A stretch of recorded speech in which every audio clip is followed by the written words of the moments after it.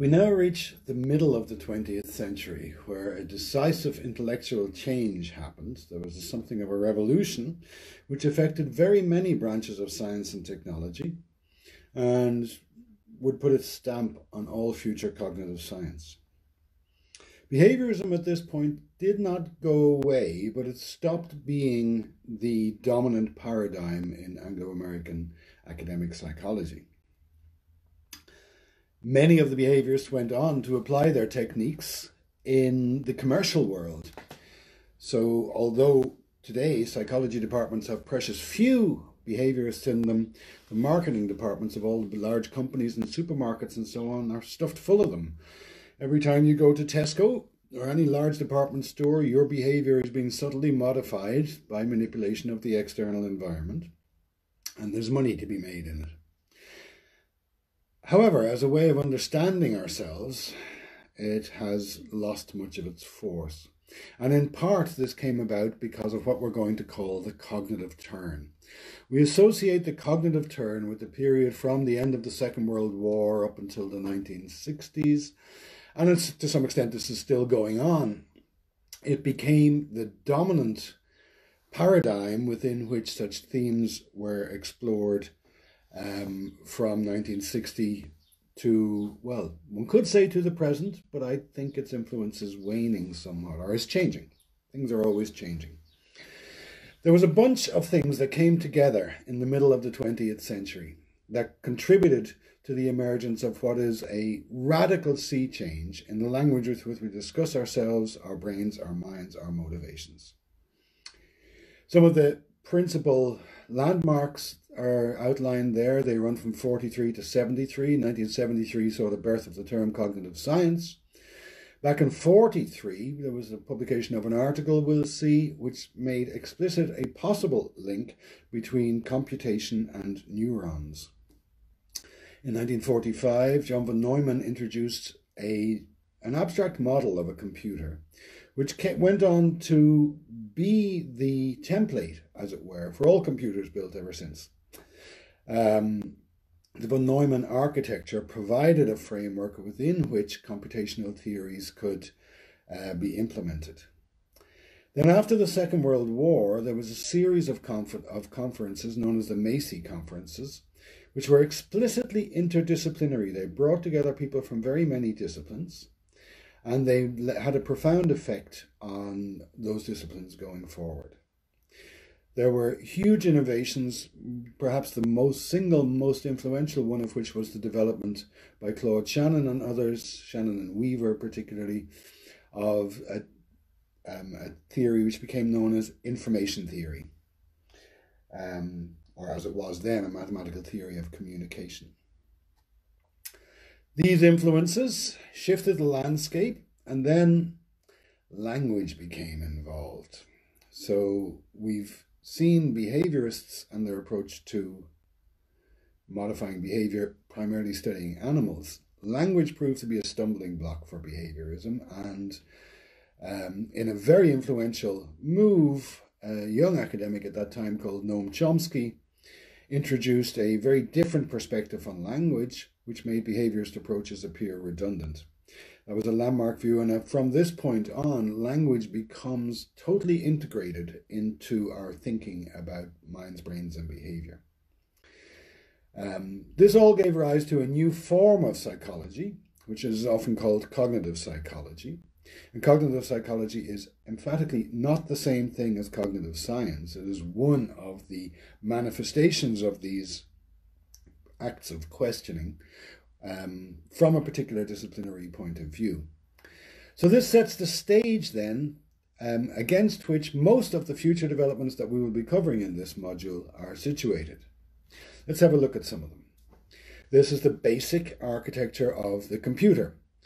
It treats the computer as a self-contained device that accepts inputs and produces outputs. Between input and output, there is a structure in which the control is centralized, and there's a central unit called the CPU, which causes the instructions to be carried out. and it interfaces with an internal memory store in which traces of previous computations are stored. It seems so simple, but this architecture has been incredibly influential. Now, those conferences I talked about from 1946 to 1953, they don't still go on. They were specific to this time, and they were highly interdisciplinary. They brought together mathematicians, physicists, biologists, psychiatrists, anthropologists, wide variety of people concerned with different aspects of human behavior. They were from very different disciplines, but this had grown largely out of the forced collaboration during the wartime, in which at one stage many of these luminaries were sequestered to Mexico, where their governments hid them in order to work on wartime projects. And while they were there, they started talking among themselves. They were each very prominent in their own individual disciplines, so they decided to take advantage of this strange circumstance in order to develop a common language. And the theme that emerged, the common theme, was the notion of control. Control meant something very different in each of these disciplines, and so they started to ask, how can we talk across these disciplinary boundaries? After the war then, that gave rise to these conferences. One science that was birthed there then was known as cybernetics. Norbert Wiener was crucially involved in developing missiles, guided missiles. A lot of this work comes out of the wartime activity, as we said. Cybernetics was originally construed as the scientific study of control and communication in the animal and the machine. Broader interpretations exist. Gregory Bateson is an anthropologist of note who had a cybernetic focus as well, and he saw it much more broadly as a branch of mathematics dealing with problems of control, recursiveness, and information, with a focus on the patterns that connect us. Here's an example of a mugshot from one of those Macy conferences, and you can have fun picking out people there yourself. I mentioned Claude Shannon's mathematical theory of communication as being extremely important. This was developed in Bell Labs, and it was a mathematical theory of the transmission of coded messages from a sender to a receiver over a channel that might be noisy.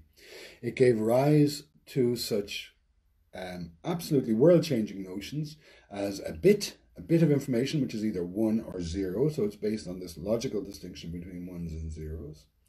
Okay, it generated a new notion of entropy, which was a notion taken over from physics. It means, in a physical context, entropy has to do with the disorganization of matter, lack of structure. The same concept found application in an altered sense within information theory, when it referred to the possibility of noise or interference in communication. This theory has been widely over-applied. It is a very specific theory, very strongly formal, but it has given rise to a slightly deluded belief that the universe is simply full of information. That has generated more problems than it's solved. The generality of the notion of the computer started to get minds thinking. They started to think of minds as computation, as computers themselves. This gave rise to some famous thought experiments. For example, there on the left, Alan Turing, who had come up with the most general possible mathematical description of the computer, wondered if down the line one could envisage a computational system that responded to inputs in a manner similar to the way that humans respond to inputs. His thinking on this was not to suggest that machines might be intelligent, merely that they might acquire the veneer of appearing to be intelligent if subjected to a particular kind of test, which he saw as interaction by text over a computer keyboard to one of two systems, where the operator has to guess from the responses of the systems, are they human or are they machine? It was never intended as a definition of intelligence or to see whether something was or was not intelligent. It was intended to ask the question whether systems could be engineered so as to display the appearance of intelligence. Another thought experiment from this time, the Chinese room experiment by the philosopher John Searle, asked a question of a fictitious input-output system in which messages in Chinese are put in, and the system delivers responses in Chinese, but inside the box is actually a person who knows no Chinese but has a dictionary, a lookup table, and is using, in other words, computation or algorithms to transform the input into the output. Whether this makes sense in the context of a discussion about language we're not going to get into that. But you can see the way that people have started to think differently at this point. This cognitive turn was huge. One very important and often overlooked paper here is Warren McCullough's A Logical Calculus of the Ideas Immanent in Nervous Activity. Warren McCullough is an enormously colourful and interesting character. I recommend him to you highly.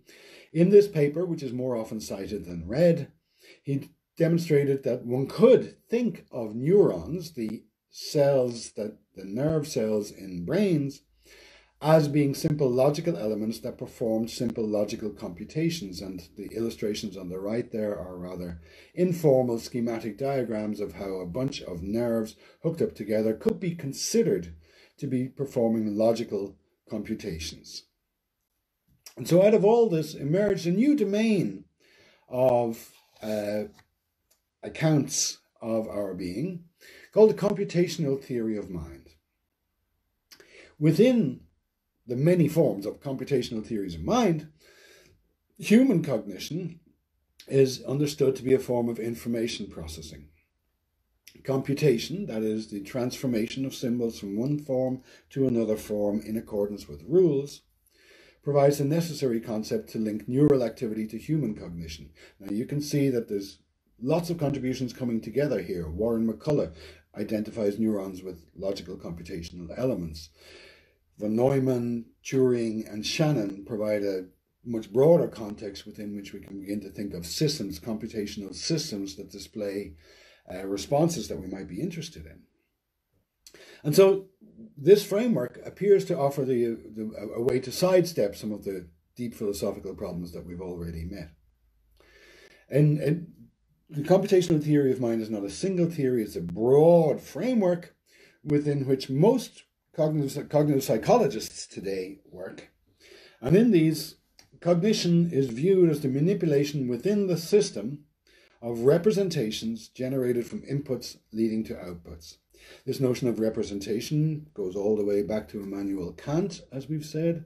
There are problems with viewing people as boxes that produce outputs in response to inputs. We've seen one of those problems when we discussed stimulus and response.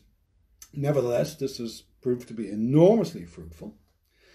And research money started to flow in this direction. And around this time then, as we've seen from those thought experiments, the idea that one could construct an artificial machine that displayed, well, shall we say intelligence, consciousness, human-like properties, thought, these terms are all vexed.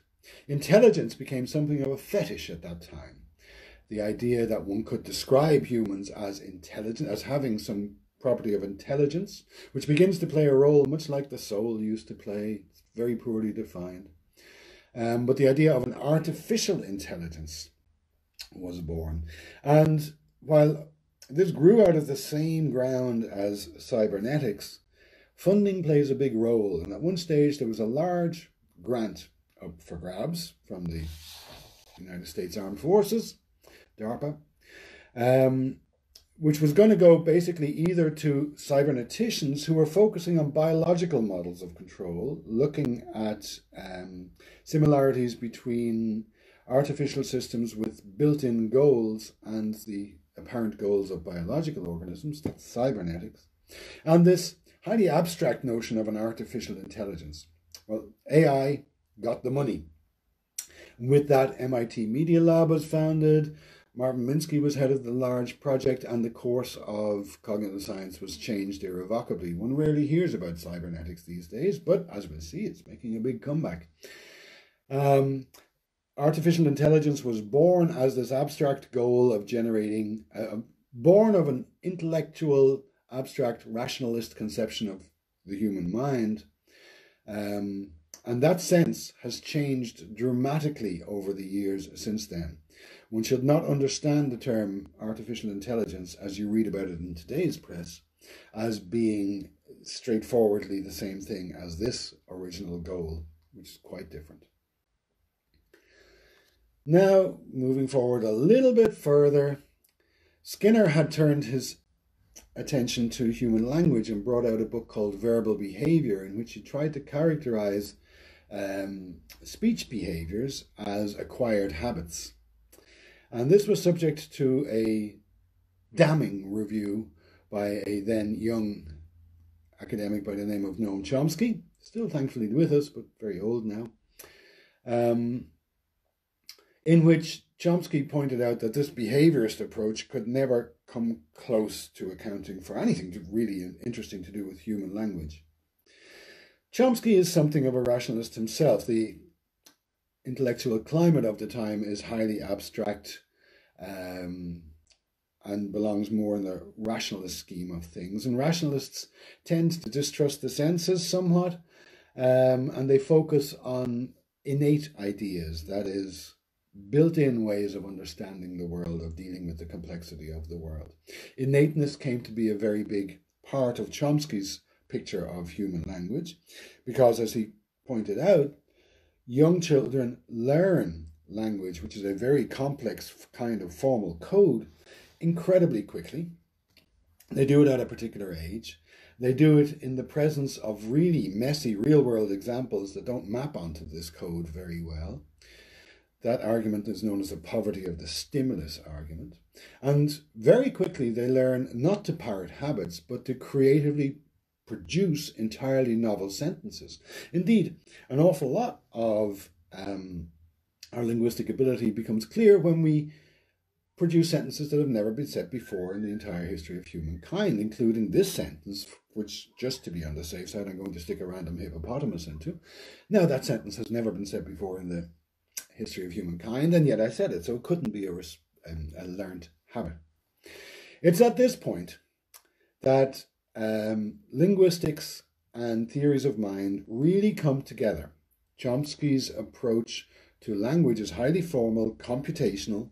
It sees language through a lens which emphasizes the role of the transformation of symbol structures in accordance with rule, which is very much the same language that is emerging from computational theories of mind. And that's why language is going to play such a decisive role in much of what comes in this module.